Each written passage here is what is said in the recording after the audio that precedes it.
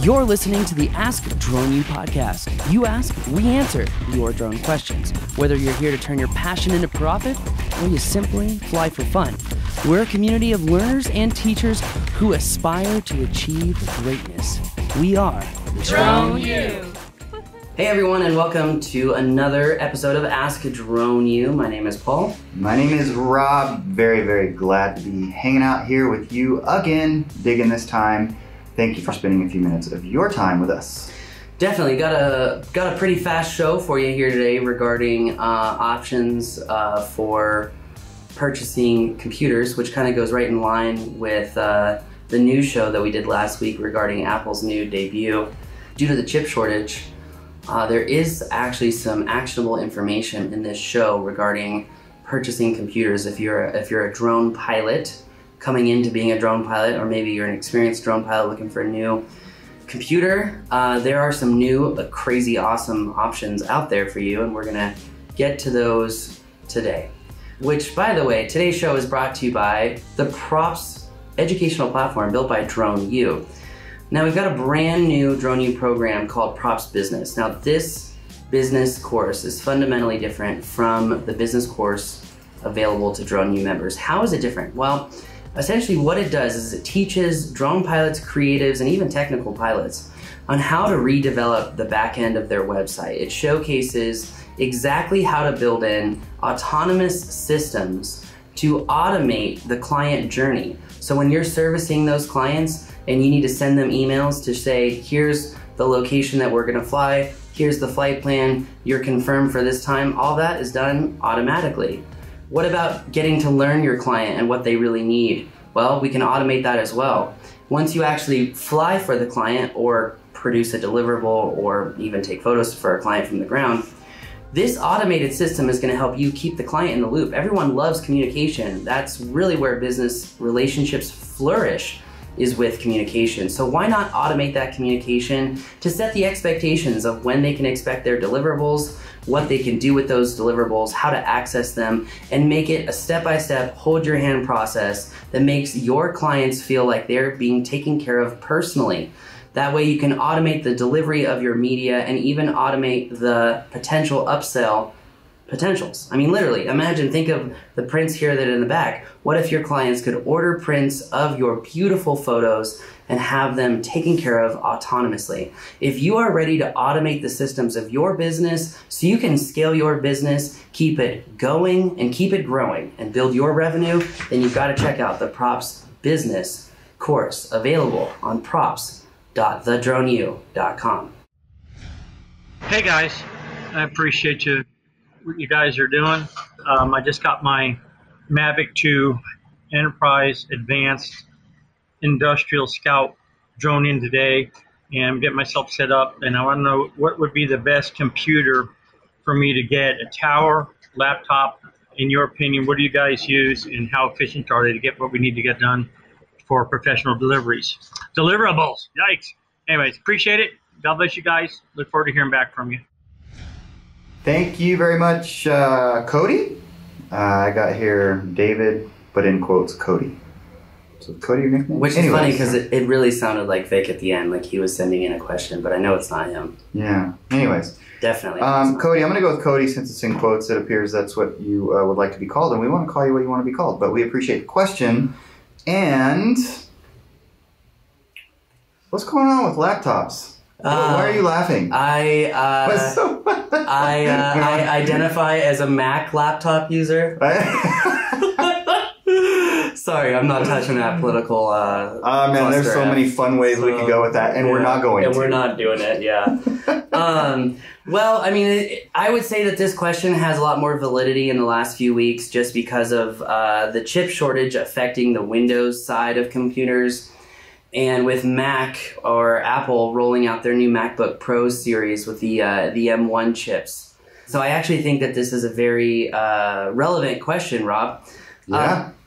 And it's also a quick reminder, as we have done shows like this in the past regarding computers, it is a quick reminder to just reiterate that based off of the type of jobs that you're doing, you might want to use one particular operating system over another one. For example, you know, if you're doing kind of mapping deliverables, modeling deliverables, it's probably going to be in your best interest to buy a Windows-based machine versus if you're more in the creative realm, you're editing photos, you're editing videos, you're probably going to find it easier and better to work in the Apple kind of environment. And I will say, you know, I use both. It took me a couple of weeks to be able to go from Windows to Mac, but now I can never look back because I really love MacBooks, but I can operate on Windows as well just fine. So let's talk about new laptop options for Mac or Apple users. So let's really quick. Apple did come out with 2 new MacBook Pros, and they brought back the MagSafe charging, which I couldn't even believe they ever took away because it was probably one of the smartest, most brilliant designs of a computer ever. It really was amazing. I love just pulling it out just for fun. Literally. I mean, if your dog or your child runs into the cord, instead of your computer going slamming into the ground, the magnetic device just disconnects from the computer and the computer is fine. And and so probably too many weeds along these lines, but it doesn't matter the angle, right? Because like on this, if you pull the angle wrong, if it comes straight out, it's probably going to do the same thing. Yeah. Anyways, it's genius, yeah. And so that's back, okay. Yeah, good. And the fact that they took that away is astonishing. But I'm sure they had a good reason why. It just turned out to be a better reason to bring it back. At least Apple listened to their power users because we all wanted that back. You know what else they brought back, Rob, was an HDMI port so you can continue to play Netflix at various Airbnbs that have subpar cable service. And they also brought back the SD card slot. So you no longer need to buy a computer and spend $500 on dongles.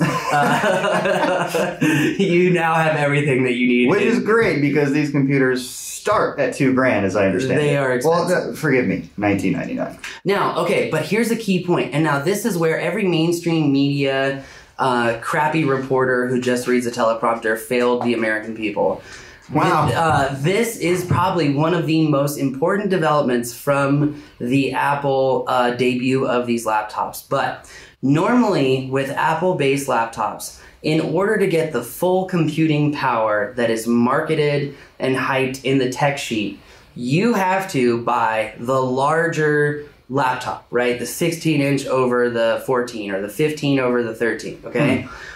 But with Apple's new M1 chip, and because of their thermodynamic design, you can get the smaller form factor and still have the massive power capacity of the larger laptop in the smaller form factor. So meaning you can buy a smaller computer at that cheaper price point, that $2,000, and still have the full capacity, full power of the larger laptop in the smaller one. Cool. So that's actually a huge money-saving tip, is that if you want, you know, high-end power and you want all of it, you don't want to be throttled for whatever reason, well, now with these new MacBooks, you can buy the smaller one and get the full power, essentially. Interesting. And, you know, as we look at prices, say, for example, you want to get, like, a gaming computer to have similar power. I mean, you're talking $2,500, $3,000 and above. Yeah. So it's going to be expensive either way. But it is a good point, though, because when we talk now, moving on to Windows-based laptops, with the chip shortage, I would actually still recommend that people who are in mapping and modeling, they actually look at laptops because of laptop-based GPUs and their availability versus desktop-based GPUs and their unavailability.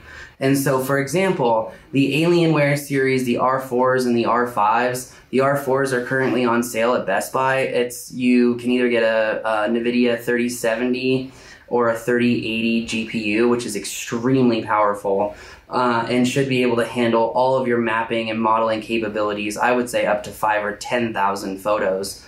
And frankly, you can get one of those for $2,500, like you're saying. Now that said, those computers don't really work too well with creative media. It is possible, but they don't really do a solid job. So that said, if you are in Windows and you're doing mapping and modeling, check out the Alienware series of computers. There are some on sale, believe it or not. And because of the chip shortage, I do recommend laptops over desktops currently. Explain that, how the chip shortage leads you to that conclusion. Well, because the chip shortage is a microprocessor shortage, but there's also a GPU shortage that's affected by the microprocessor shortage.